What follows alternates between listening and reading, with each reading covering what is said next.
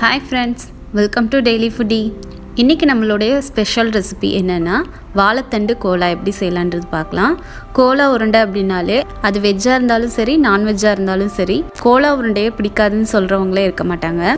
Okay வாங்க நம்ம வாழைத்தண்டு கோலா எப்படி செய்யலாம்ன்றது பார்த்தலாம்.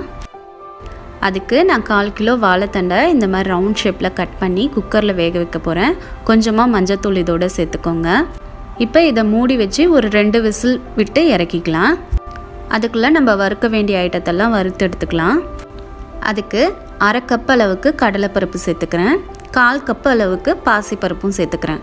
இது ரெண்டையும் ட்ரையா வறுத்துக்கலாம். எல்லாரும் பாத்தீங்கன்னா கடலைப்பருப்பு மட்டும் தான் சேர்த்து கோலா உருண்டை செய்வாங்க.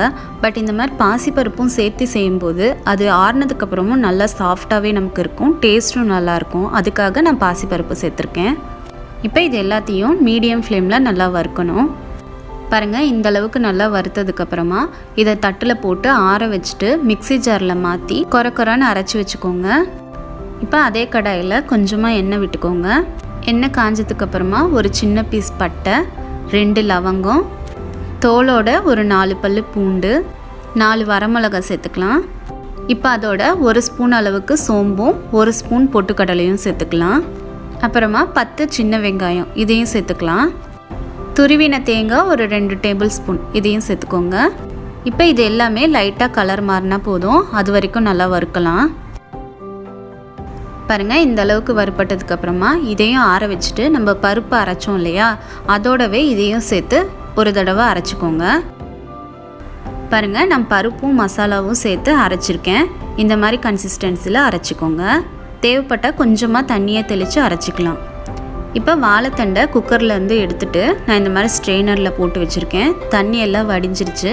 இப்போ என்ன பண்ணணும் அப்படின்னா நம்ம வேக வச்ச வாழைத்தண்டை எடுத்து இந்த மாதிரி நல்லா புளியணும். அதுல இருக்கிற தண்ணி பூரா வெளியே வந்துடணும்.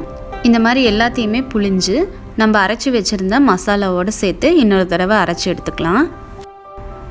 பாருங்க இப்போ நம்மளோட வாழைத்தண்டு கோலாக்கு மசாலா எல்லாமே அரைச்சாச்சு. வாழைத்தண்டையும் இதோட சேர்த்து அரைச்சிட்டோம். இப்போ இந்த ஃபுல் மாவுக்கும் தேவையான அளவு உப்பு சேர்த்துக்கோங்க. இதோடவே 1 ஸ்பூன் அளவுக்கு எண்ணெய் ஊற்றிக்கோங்க. உப்பும் எண்ணெயும் சேர்த்துருக்கிறதுனால இதை நல்லா பிசைஞ்சு விட்டுக்கோங்க. இப்போ இதிலிருந்து கொஞ்சமாக மாவு எடுத்து நம்ம ரவுண்ட் பால்ஸாக ரெடி பண்ணி வச்சுக்கலாம்.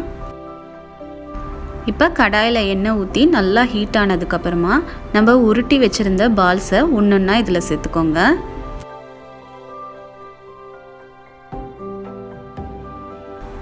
ஒரு பக்கம் நல்லா வெந்ததுக்கப்புறமா இப்போ மெதுவாக இது எல்லாத்தையும் திருப்பி போடுங்க.